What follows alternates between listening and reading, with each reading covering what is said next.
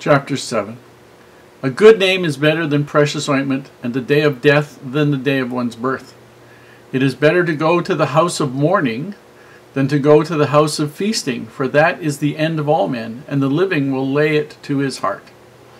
Sorrow is better than laughter, for by the sadness of the countenance the heart is made better. The heart of the wise is in the house of mourning, but the heart of fools is in the house of mirth. It is better to hear the rebuke of the wise than for a man to hear the song of fools. For as the crackling of thorns under a pot, so is the laughter of the fool. This also is vanity. Surely oppression maketh a wise man mad, and a gift destroyeth the heart. Better is the end of a thing than the beginning thereof, and the patient in spirit is better than the proud in spirit. Be not hasty in thy spirit to be angry, for anger resteth in the bosom of fools. Say not thou, what is the cause that the former days were better than these? For thou dost inquire wisely concerning this. Wisdom is good with an inheritance, and by it there is profit to them that see the sun.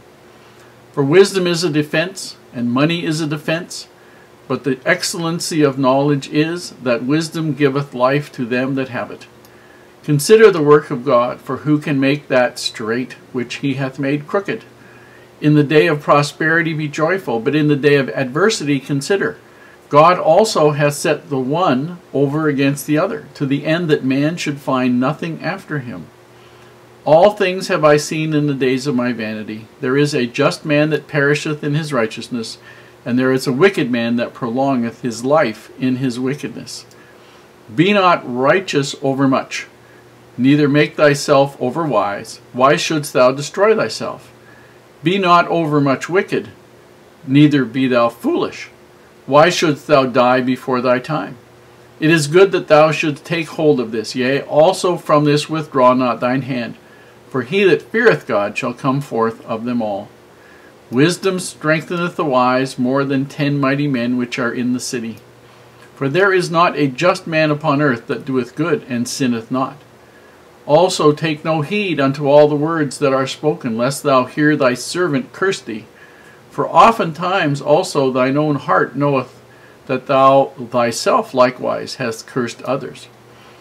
All this have I proved by wisdom. I said, I will be wise, but it was far from me. That which is far off and exceeding deep, who can find it out? I applied mine heart to know, and to search, and to seek out wisdom, and the reason of things, and to know the wickedness of folly, even of foolishness and madness. And I find more bitter than death the woman, whose heart is snares and nets, and her hands as bands. Whoso pleaseth God shall escape from her, but the sinner shall be taken by her. Behold, this I have found, saith the preacher, counting one by one, to find out the account. Which yet my soul seeketh, but I find not. One man among 1,000 have I found, but a woman among all those have I not. Lo, this only have I found, that God hath made man upright, but they have sought out many inventions. Here in chapter 7, the preacher is dealing with some of the issues that pertain to deal with the subject of death. How do you deal with death? How do you look at death? How does death affect you? What do you need to prepare? What can you take with you from the standpoint of human observation of what life is worth, and how you deal with death, and how you think about death, and what you all of those sorts of things. This is what this chapter is dealing with. And it starts off in verse 1. It says, "And the day of death is better than the day of one's birth." And I don't think he doesn't. You got to remember the point of view that he's doing here is he is saying things that are negative, so that you think about this. This is a teaching style to make a claim to death is better than the day of one's birth. And most people are going to think, that's not really true. You know, I mean, I might remember the day of my birth, but it seems to me that I had more potential and more promise when I was born than I did the day I died. So I would think maybe the birth would be more. That's what you're supposed to think. Okay, and then he's going to present other things for you to consider. He said it is better to go, in verse 2, to the house of mourning than to go to the house of feasting, because the house of mourning is the end of all men, and the living will lay it to their heart, which means laying to the heart means keep it in mind, keep it understanding, prepare for it. That's what he's looking at. Sorrow is better than laughter. That's not for real. But basically to understand that there will come time when you will have sorrow, and as it says in verse 4, the heart of the wise is in the house of mourning, but the heart of fools is in the house of mirth. Basically meaning that those people who are foolish will always be looking for a fun time.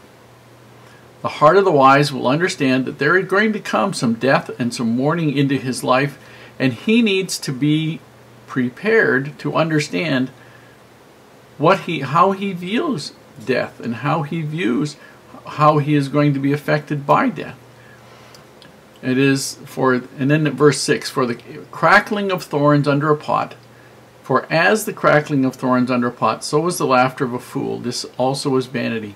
Thorns were the thorns grew on branches of trees that were like acacia trees, which they would burn underneath the pot to get the water to boil. And because they were not solid wood in terms of small logs or anything, because they were small twigs, they would crack and burn and be gone in an instant. So the laughter of a fool will just last very, very briefly, and then it's consumed and it's gone. And that's one of the things he wants you to understand. Fools, for all the laughter, for all the money and time and everything that's invested in the laughter, it is very, very, very short-lived. And verse 12, for wisdom is a defense. And we're talking about wisdom is, verse 11, wisdom is good with an inheritance, and by it there is profit to them that see the sun. So if you get an inheritance and are wise, that is wonderful, because you will make the inheritance last. For there is a profit to them that see the sun. For those who are subject to the laws of the land, subject to the not as much interested in the spiritual things, but those that see the wisdom of looking after the money, okay, then wisdom is a really good thing. For wisdom is a defense, verse 12, and money is a defense, verse 12. But the excellency of knowledge is that wisdom giveth life to those that have it. If you're better off to have, if you only have one, go for wisdom, because with wisdom you can get money. With money you cannot get wisdom. You can hire some people to tell you, but if you can't tell whether they're telling you the truth or not, it isn't going to do you much good. Verse 14, in the day of prosperity be joyful, but in the day of adversity consider, God has set one over against the other. In the day of prosperity be joyful also means to set something aside for another day, for a tough day.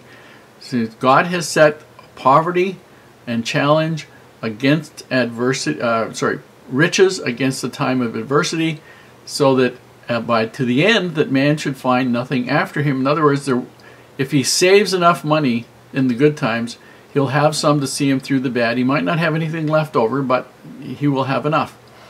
All things that I have seen in my days are vanity.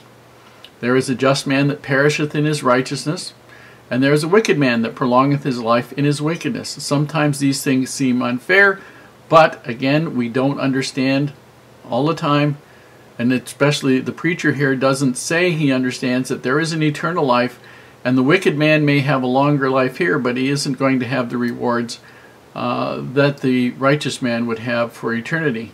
Eternity is a whole lot longer than this life. Verse 16, be not righteous overmuch. That basically means don't be self-righteous. Don't be sanctimonious. Neither make thyself overwise. Same thing. Why should thou destroy thyself? Basically, that's what you do.